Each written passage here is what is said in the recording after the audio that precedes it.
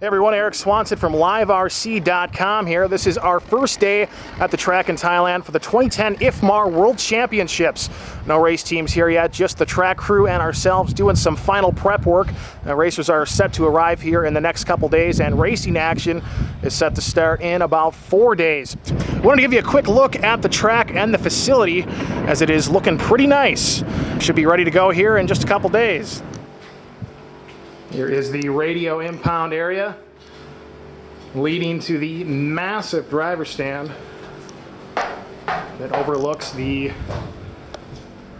IFMAR World Championship track.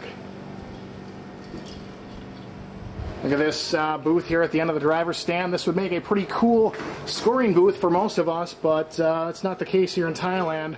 There's another one at the other end of the driver's stand, and they will be used for spotters and officials.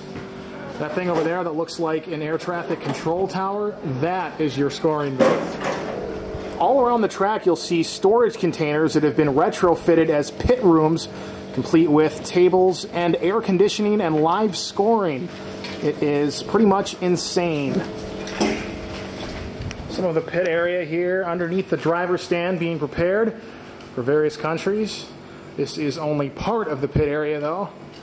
We also have what could be called Tent City, except in this case they are not tents. They are, again, storage containers with air conditioning units in every one of them. It's another shot of the storage containers from the outside of the track, as well as the massive sign with full neon that is displayed right at the gate to the track. Oh yeah, there's a lot of those moped things around too.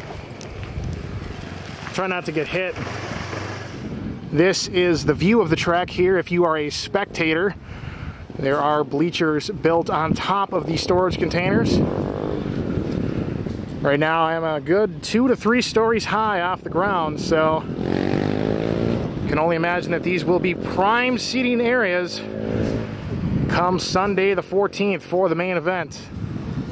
Here are the largest jumps on the track, the double on the short back straightaway. As maybe you can see, they are above my head, and I am 5'11", so everything is freshly painted. There is new sod laid down, and things are looking good here in Thailand. There are various parts of the track that have this thick boat anchor rope on it, used as a barrier, which actually looks kind of cool. Here's one of the odder jump sections I've ever seen. It seems to be a mix of concrete and dirt, with full steel fencing around it, which will do one of two things depending on how you look at it. It'll keep your car on the track, or it will probably destroy it if you hit it. It's another shot of the massive driver stand. One of the more interesting pit areas you'll find, complete with palm trees, rock decorating, and what looks to be some sort of hay-covered shack. More buildings on the property here at the facility, as well as the radio-controlled boat track, which I hear is quite popular. I'm not exactly sure what this is, but it seems to be guarding the female restroom. Watch out.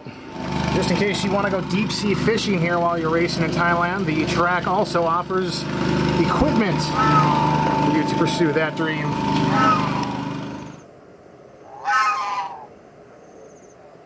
I think there's about to be a cockfight.